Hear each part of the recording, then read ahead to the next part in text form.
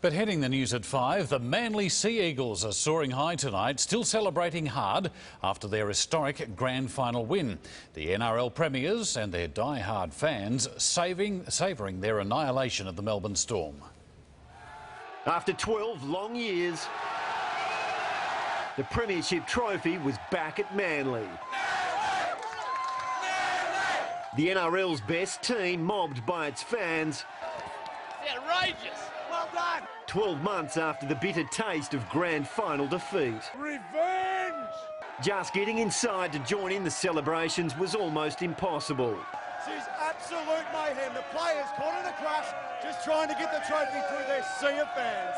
It was like a mosh pit down there. It was awesome. I've never experienced anything that crazy in my whole life. Several players crowd surfing their way over the revellers. The impact of this win profound. They're just scattered everywhere. I've never seen anything like it. I'm gobsmacked and I'm so proud of the Melbourne. I haven't stopped crying.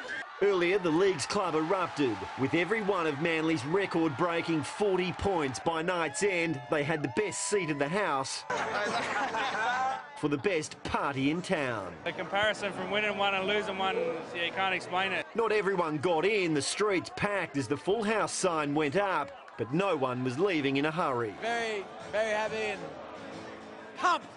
Players mixing with supporters, there were photos and autographs and souvenirs. That's the bling. That won't come up for a while, and it'll stay there, hopefully no one flogs it. I've taped my fingers together so I didn't lose it. Wise idea eventually, celebrations went to another level.